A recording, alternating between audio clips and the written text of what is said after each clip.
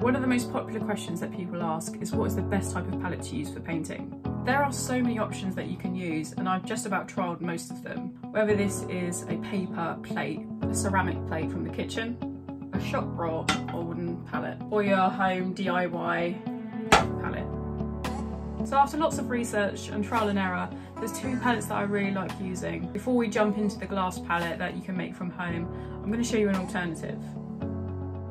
This is a small bit of MDF wood that I pulled out from some old drawers that I was throwing away. I've covered the top in some brown card to give the palette a cleaner look, and then cut some cellophane into the correct size and stuck this down with some sellotape. The cellophane accepts the paint really well and makes it easy to mix on. And then quite simply, once you're finished, just tear the paper off and throw it in the bin.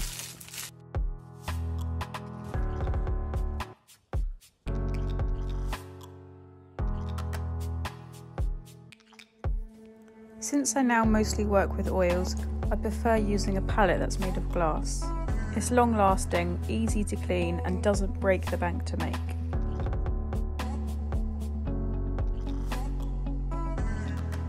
There's actually only 3 things that you need to be able to make this palette: grey paper, duct tape and a photo frame that you are able to remove the glass from. I bought this 12 by 16 photo frame that I found in one of our local shops.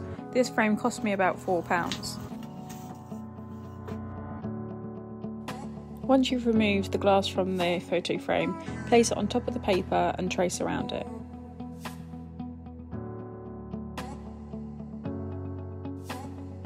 Follow the lines to cut the paper out, and this will give you the exact size you need. The grey paper is going to give you a neutral background. Alternatively, you can use spray paint, however this is more costly. The edges of the glass can be quite sharp, so I opt for some black duct tape. This gives you that smooth finish on the edges, but also gives it a really nice look.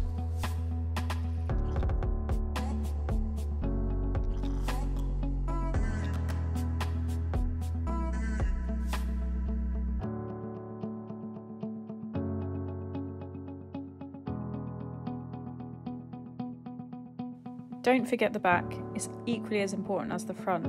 The reason for this is because any wet substance, water, any medium that gets underneath is going to soak that paper and it's going to leak through.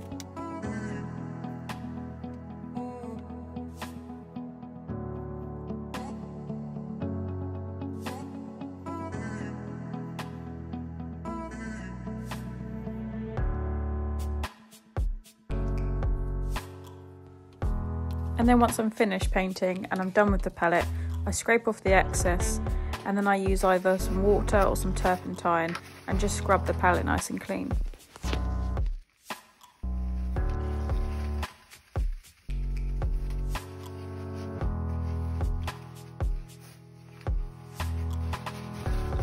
And that is all there is to it. If this video is helpful, please like, share and subscribe.